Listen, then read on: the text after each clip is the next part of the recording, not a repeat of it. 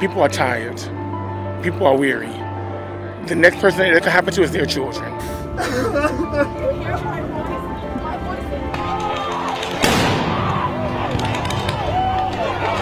tired of my black men and my black women being shot, being killed by the NYPD. I'm tired of it. I have 3 black men in my home. I'm tired. I am tired. My black brothers and sisters are being shot, being killed for no reason. I am tired. What we've seen over the last 2 days and the emotion-ridden conflict over last night is the result of so much built-up anger and sadness. Michael Brown, Philando Castile, Sandra Bland, Breonna Taylor, Doug Lewis, Sean Reed, and so many more have been lost at the hands of white supremacy and racism and police brutality.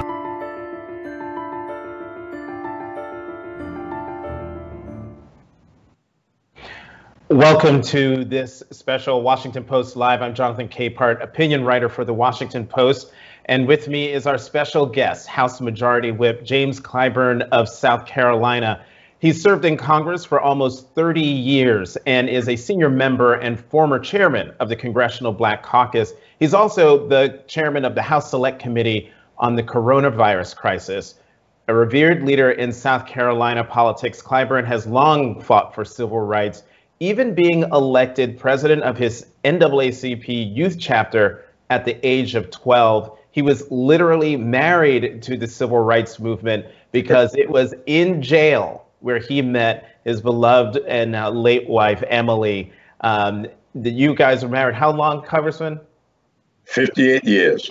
58 years. And I had the pleasure of meeting her several times, and she definitely was the power behind the power behind the man. Absolutely. She loved you so much. She talked about you all the time. Well, thank you. And thank you again for being here. We've got a lot of news to get to. Obviously, there's a lot going on. And I want to get your reaction to the news that it was Attorney General Bill Barr who ordered law enforcement to clear Lafayette Square in order for the president to go over to St. John's Church. That was very, very disappointing, but not surprising. I said a couple of days ago that Bill Barr really auditioned in a letter to Donald Trump, offering in so many words to be Donald Trump's Roy Cohn. That is a role that he's playing. He is not embarrassed about it at all.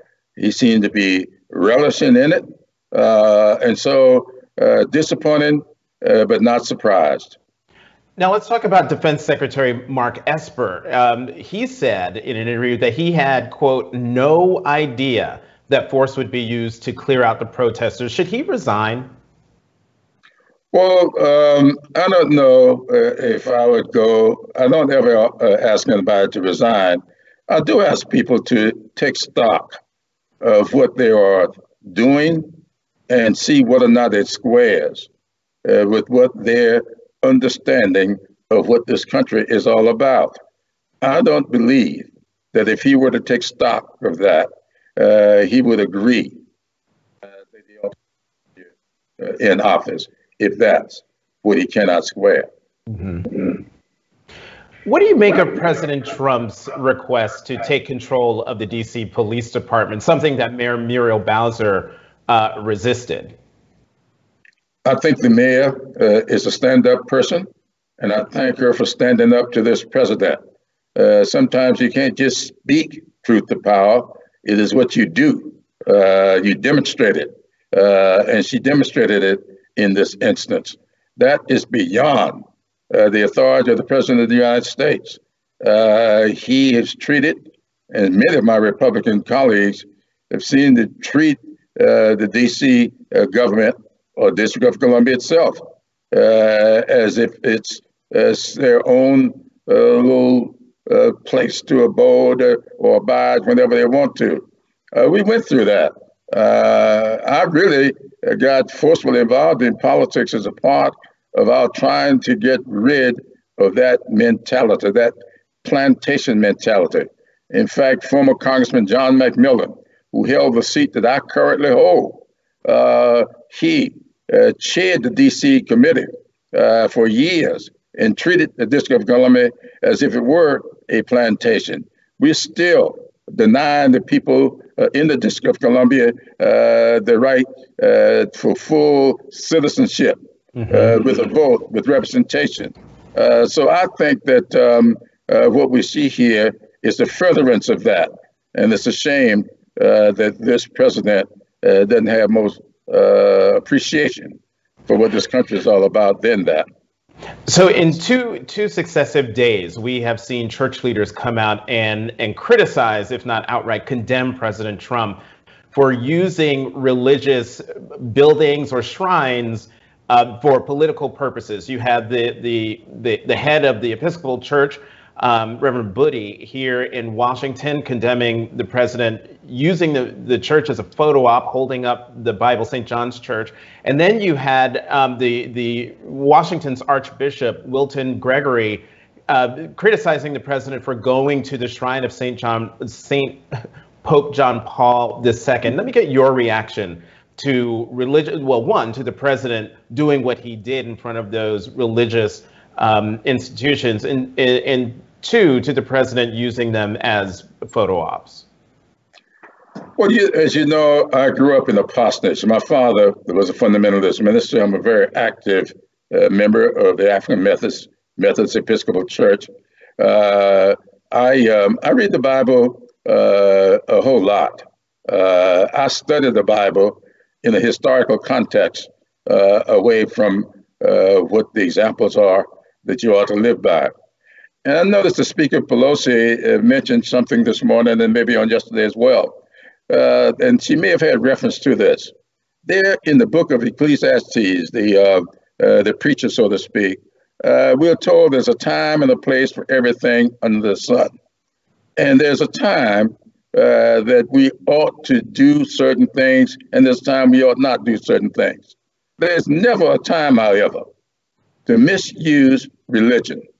This president seems to think the religion is some kind of prop to further his political interests. To go out and hold up a Bible in front of a sanctuary and to have a cadre of people following you. The thing that got me about that more than anything else is the way they marched over to that church, not to kneel, not to go inside and pray, but to stand in front of and hold a Bible up in the most awkward way that I've ever seen, and then call people over for a photo op in front of the church. There was something real weird about all of that. And I think that people, if they had not given any real thought to whether, as we say down here in the South, whether or not this president is rap tight, I think that should have told them everything they needed to know. Congressman, what do you make? Let's talk about the protests overall. And for those of you who are watching at home, the sun is reflecting on my face through my blinds. But Congressman, I want to get your reaction to, or what do you make of the protests that have been happening nationwide over now the last 9 days? Well, I don't know if I've ever seen anything like this since maybe Emmett Till. I do believe that was a defining moment in this country's history. I think this was a defining moment. I think that what George Floyd just went through, what his family is going through, what his child will live through, are all indicators of why this country needs to rise up and take stock of where we are, what we stand for, and really make some determinations about how we can live out the rest of this year. Here we are trying to get over the worst healthcare crisis we've had in over 100 years. And in the middle of it, we've now got the worst social problem that we've had in maybe 60 or 70 years.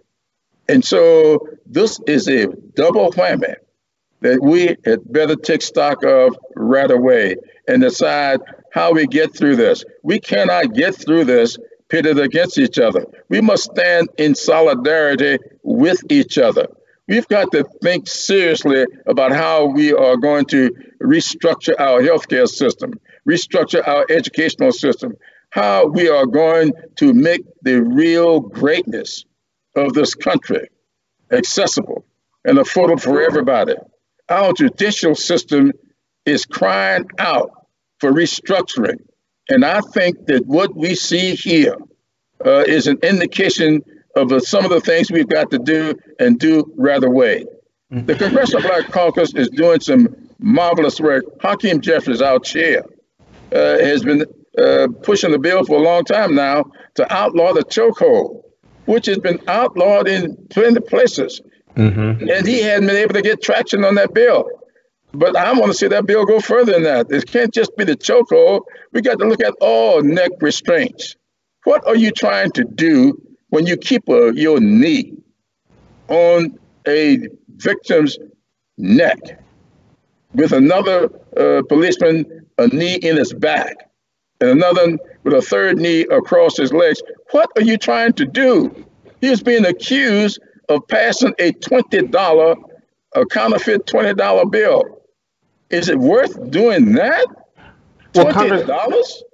Congressman, on this point, all of the things that you're bringing up are right, true, and fair. But in order for them to happen, for Congressman Jeffries' bill to actually become law, it has got to get through the House, which is Democratic controlled, but then it's got to go over to the Senate, which is Republican controlled, and Senate Majority Leader Mitch McConnell has shown he is not interested in much except for confirming judges. And then you've got to get a president to sign it. And so I want to bring in this question from Beth Law from Virginia, where she asks, why are so many Republicans in safe districts and seats unwilling to stand up for the beliefs that led them into politics and instead toady to Trump's odious positions, language, and disrespect for the Constitution and a Republican form of government? You know, it is amazing that you have the other half of our American system of the two political parties that is relatively silent, whether they're in safe seats or not. Your Republican colleagues aren't saying anything about the president and what he's doing. A lot of them, I should say. Yes, a lot of them. I try to really be careful how I respond to that, because I talk to a lot of them, and I know that they are torn between what they think their constituents may want them to do and what they really feel in their heart they should do. And I know that's always a problem when it comes to elected officials. Should you be there to represent or to reflect the thought process that's going on in your congressional district? And so many of them believe that this president is much more popular in their districts than he demonstrates that he is. The fact of the matter is, we had a senator up in Nebraska, who just won by a 50% margin, but he was afraid all for the last year to speak out against this president when he had spoken out against him before. We have here in South Carolina a senator who said when this president was running for office that he was one of the worst things that ever happened to the Republican Party. And all of a sudden now, in the last year or two, saying he's the best thing that's happened to the world in the way he acts and Lindsey Graham has been acting. I don't know. They seem to feel that this guy has some mystical powers over the thought process in their districts. Mm-hmm. I don't know where that's coming from. I don't feel that when I talk to people. I think when you look at the voting results here in South Carolina in the Democratic primary, there were people voting in the Democratic primary from these suburban federal voting, Republican voting districts that never voted before. People are not in tune with this president. And I think that it's time for the Republicans to understand the voting public feels that this country is more important than any one person. Mm-hmm. And for them to make the country subservient to this guy is beyond any understanding that I'm capable of having. Let's bring it back to the demonstrations. And as I said in the intro, and as anyone who knows you knows, you are a product and a child of the civil rights movement from the 1950s and 1960s. What is your reaction? What is your message to those who are usurping this movement that we see now to commit acts of violence and looting? Because there is a difference between those who are demonstrating and those who are looting. Well, no, thanks for asking that question, because, John Lewis and I have talked about this a whole lot. I remember back in 1960, John Lewis and I first met in October 1960. We were founding members of the Student Nonviolent Coordinating Committee that became known as SNCC. John and I talked about this a lot. We often said that we suffered in that movement because of two things. One, there was a group of people who exploited the movement. But number two, there was a group of people who hijacked the movement. And you have these kinds of activities going on. Everybody that gets involved ain't necessarily there with a real purpose. We have a purpose when we go out to protest. But then there are people who will use that as a sort of a shelter cover to do other things. And so we have to be very careful in this movement, especially with social media all around us, because so much of what we say and do gets weaponized against us. And so we know that happened back in 2016. So we've got to make sure that we do not allow ourselves to play the other person's game. Mm-hmm. I grew up playing sport as well. I was not as good a football player as I should have been, but a pretty good baseball player. But one thing I did learn, if your opponent gets you to play his or her game on his or her turf, they will win. That I know for sure. And we cannot allow anybody to come into this movement. Peaceful protest is our game. Violence is their game. Purposeful protest is our game. This looting and rioting, that's their game. We cannot allow ourselves to play their game. So I say to young people all the time, we should stand together in solidarity for that which we know to be the purpose for our existence. And that is to make a better country, a better world for those who must come after us. Mm-hmm. Breaking out a window will not contribute to that. Setting a fire, throwing stones at police officers, that's destructive behavior which will not contribute to anything that will make this a better country and make a better future for our children and our grandchildren. Well, so I tell my daughters all the time, just think about what you're doing and ask yourself the question, will this make things better or worse? Well, Congressman, this is a good segue to talk about former Vice President Joe Biden, who is the presumptive Democratic nominee, who is someone who is hoping to replace President Trump, he's someone you famously endorsed, and everyone credits you and your endorsement just before the South Carolina primary as resurrecting his campaign from defeat, as a lot of people were seeing it then. Do you think Vice President Biden is doing everything he should be doing right now as a candidate, as a leader in the party, and as a statesman? Well, I think that he's getting there. The fact of the matter is, you're right. The campaign really was in a catch-22. You got to raise money in order to run the campaign. But then if you're not running the campaign the way people like to see it run, then they won't give the money. And so I think that after Super Tuesday, the campaign got recharged. Then this pandemic hit. And here we are. Joe Biden's long suit is what we call retail politics, going out, interacting with people. And got accused of interacting a little too much, but that's his long suit.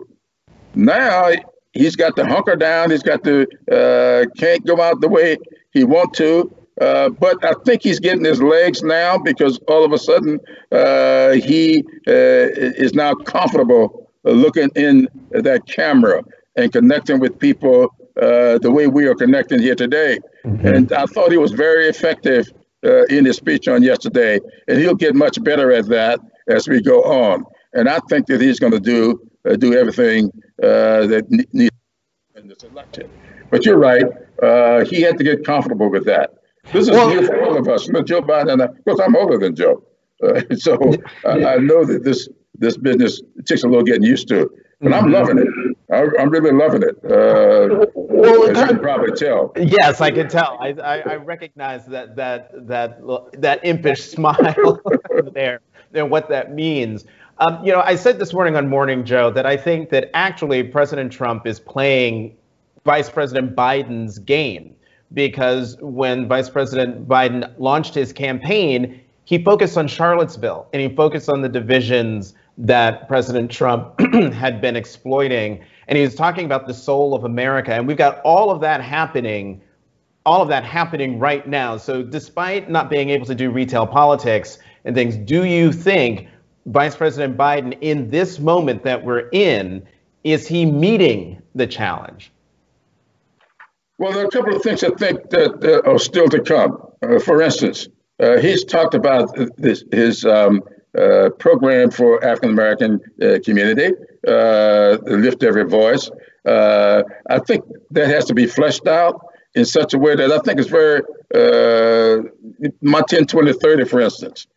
I think that if people were to really understand that, spending at least 10% of all this money that's being appropriated in those areas where 20% or more of the population is stuck beneath the poverty level for the last 30 years. Now, it's the Census Bureau that's defined persistent poverty communities as communities where 20% or more of the population is stuck beneath the poverty level for the last 30 years. That's not 20% or more of African Americans. That's of everybody. So when Joe Biden adopted the 10, 20, 30, I think that what he's going to have to do or should do is go out and get people to understand what that means.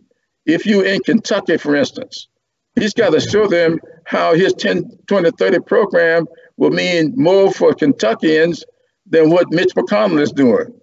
He's got to go up to, for instance, Arizona, and get people in the Latino communities to understand what that means for their communities. So I think that he's laid out the programs. He's not fleshed it out enough because he's not been able to get out there. Mm-hmm. That's why I think you're going to see over the next several weeks some real enunciations of the programs that he is proposing for the people that live in these communities. So I think that Joe Biden's going to set a tremendous tone. His speech yesterday reminded me of another speech in Philadelphia several years ago. Yes, Congressman, we're running out of time. We've got 6 minutes, and I want to give you ample time to answer this very predictable question. Your early support of Vice President Biden helped him secure the path to the nomination, which I've already noted. But you've also said before that his selection of an African-American woman, because he's already said that he's going to choose a woman, but you've gone on record as saying that Biden's selection of a black woman for VP was, quote, not a must.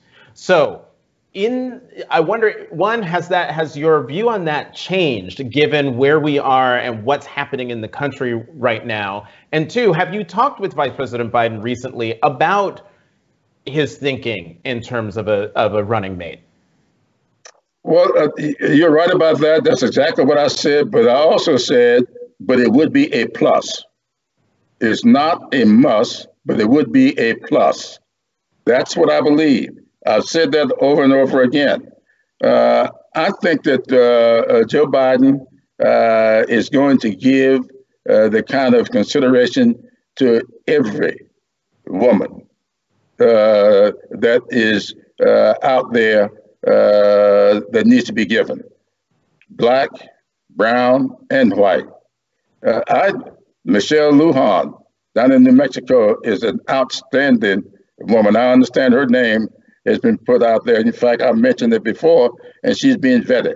I think that Kamala Harris is great. I think Stacey Abrams, Keisha Lance Bottoms, Val Demings, Karen Bass, Marsha Fudge, all these are outstanding women, and I think they will get their proper due. But I think it would be a mistake for us to say what must happen when we have no idea what will show up in the polling, what will show up in the vetting. The only thing that's a must in this process at this time is to win. That's the must. It'll be a plus to have an African-American woman. It'll be a plus to have a Latina. And it'll be a plus to have a woman. But just remember, it will not be the first time. Sarah Palin turned out not to be a good choice when the vetting took place. We had the same problem with Geraldine Ferraro. She was an outstanding woman, but when they did the vetting of her, but didn't do proper vetting of her husband. And that turned out to be a problem. So what I want us to do is let everybody be considered, do the vetting, do the polling, and then after all that's done, then let your heart and your head take a look. I think he calls it simpatico. One of the first things that the voting public will see is whether or not the chemistry is there. Take the whole presidency of Bill Clinton and the vice presidency of Al Gore. A lot of people say that was a big mistake. Both of them from the same region of the country, they don't complement each other. But when they met before the public, they did complement each other. That's the kind of stuff that has to go into this. So what seems obvious sometimes may not be so when the public looks at it. Right. So a lot has to go into this choice. I don't want us to ever tell anybody what they must do. Let's tell them what they should do. Well, I mean, you did. I mean, well, I'm going to leave that for another time. Let me ask you this question. A lot of people are wondering when this announcement is going to be made. Some people make the argument that Vice President Biden should name his running mate as soon as possible so that the two can hit the ground running and take the fight to President Trump and Vice President Pence. Others say drag it out for as long as you can so as to not give the Trump campaign a target, extra time to go after that running mate. Vice President Biden, you're talking to him. What do you advise him to do in terms of not who he should select, but when he should make that selection known? Well, one of the things I learned down here, growing up in the South, those old adages I live by. Haste makes waste.